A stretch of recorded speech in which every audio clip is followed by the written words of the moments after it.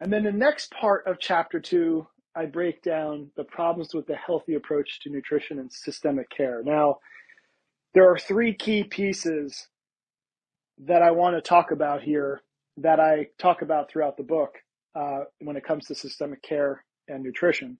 3 flaws that I found as in my journey, and Eve's for sure, and working with people. But the first thing I just want to point out is how health is measured in systemic care. So how do we measure somebody's healthy?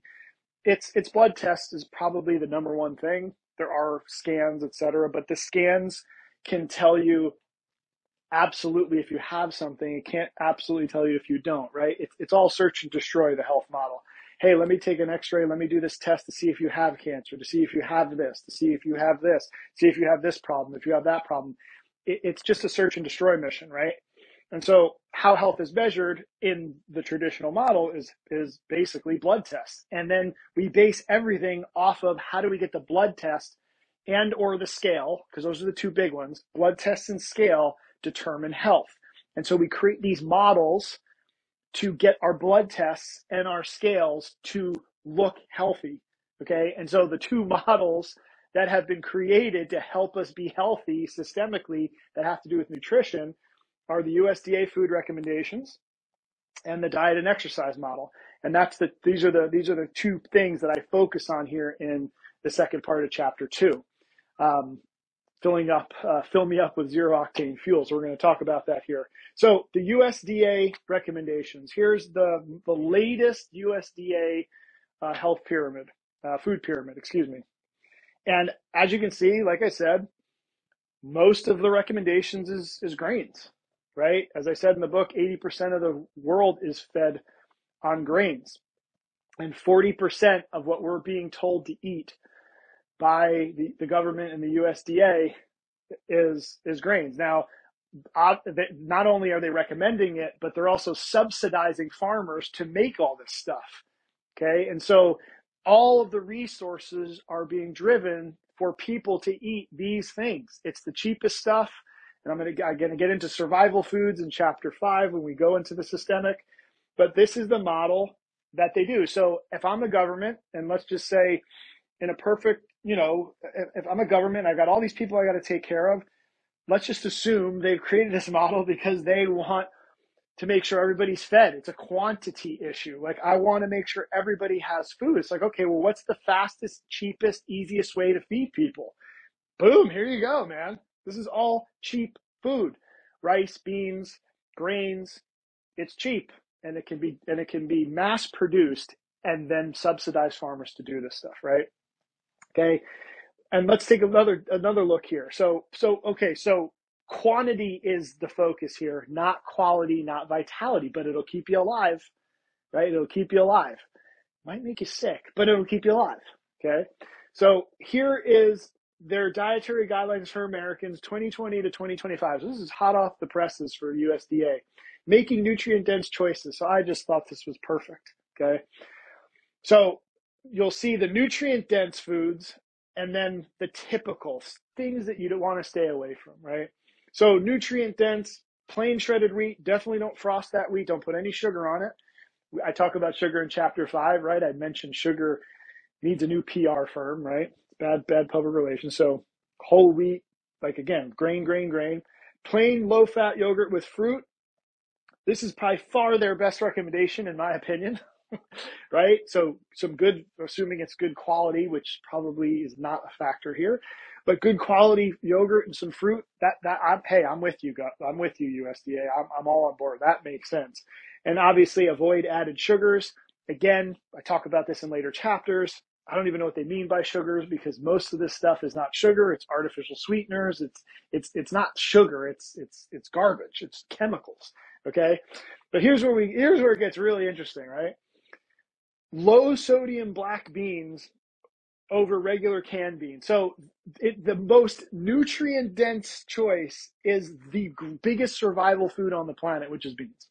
Okay. And I go into beans a lot in chapter 5, so I'm not going to talk about it now, but eat a lot of beans, make sure they're low sodium, and don't get the canned ones. I guess that's much better. Here's the one that, almost makes me like fall over. make sure you have vegetable oil and not butter. Like, what? Like, you gotta be kidding me. Vegetable oil is more nutrient dense than butter? It's just craziness, right? But again, what do you think is easier to mass produce? Vegetable oil or good butter? Like, this is much easier. But to go to the next step and say this is nutrient dense and butter's not, man, we have gone way too far. And then, okay, sparkling water instead of soda, but I'll just say that Mexican Coke is a great option because it actually uses real sugar, but we'll save that for chapter 5. All right. And then this next one, which again, just, this is a picture of me after reading this. I literally went, oh, like, you gotta be kidding me, right? So saturated fat, this is the recommendation to be healthy.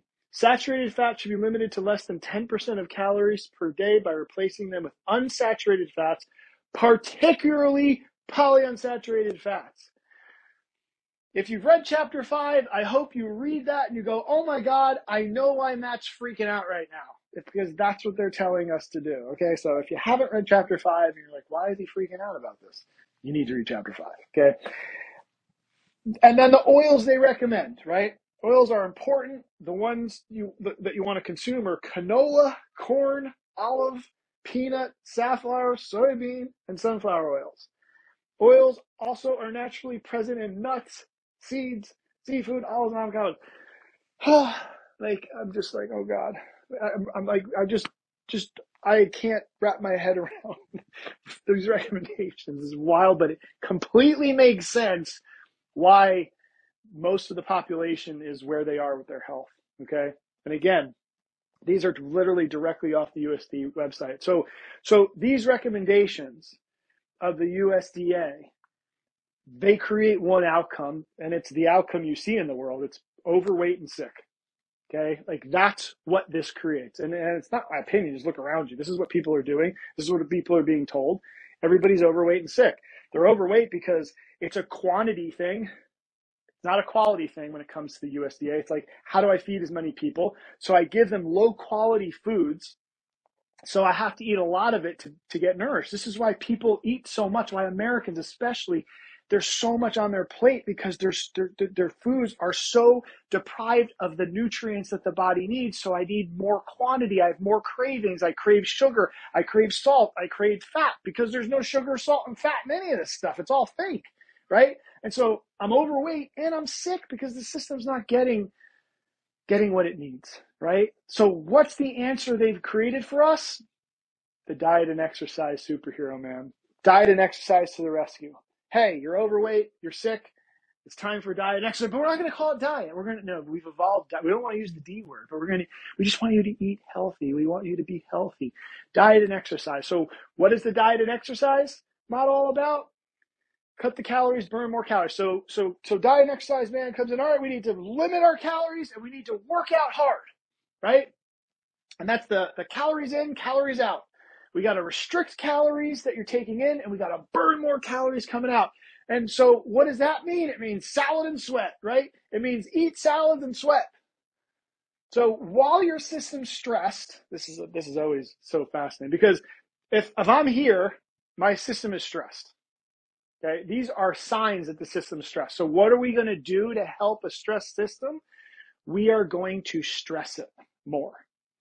We are going to, again, cut calories. A system that's already deprived, we're going to cut calories. Calories are a unit of energy. It's literally the thing that gives its fuel. Think of calories as fuel, like I said with the like the gasoline analogy.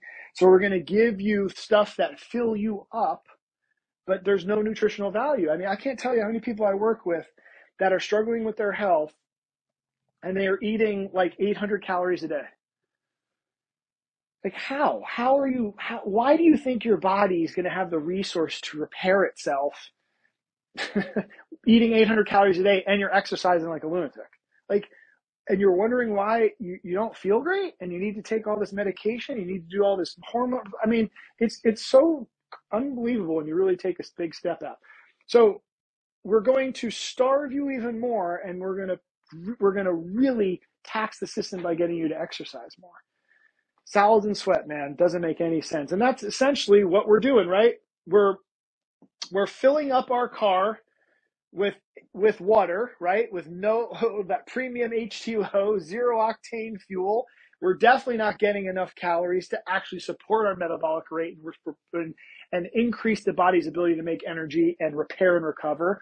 We fill our gas tanks up with water, 0-octane fuel, low to no calories, because that's healthy. And then we take it to the racetrack. We work out, right? We take it to the racetrack and we race it around. We got to burn a lot of calories. This is why it leads to this vicious cycle here, which is eating too much, undernourished.